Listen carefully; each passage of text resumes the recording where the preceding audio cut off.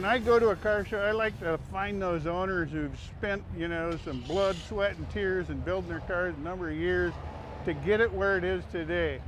You know, being a paint and body guy, what do you look for when you're looking at cars here? Well, I tell you what, let's go find some cars and I'll show you. Awesome.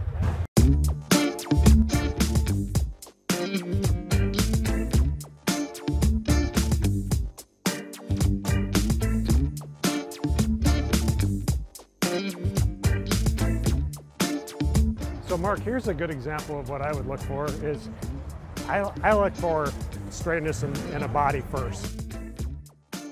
And I'll just look down it and see how straight it is. If it's straight, someone put some time into it. So, I mean, I love paint, but I look for a straight body.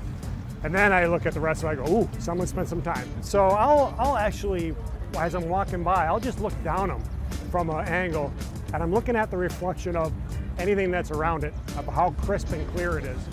And so you want to make sure like all the reflections kind of fall along the same line and that there's nothing odd. Yeah, a little waviness or jaggedness, but I mean, you'll catch one and you go, oh, I have to look a little closer at that one.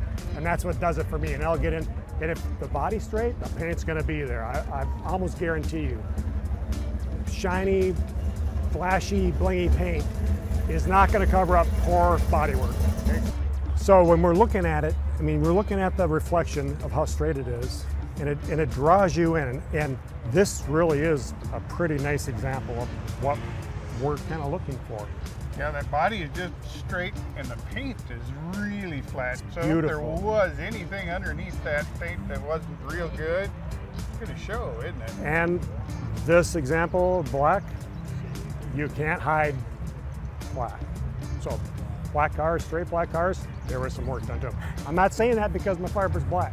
I just like black, and we're not going to look close at that car. But that's beautiful. There's no substitute for a clean, straight black body. I think it's like, you know, the epitome of what most guys are after.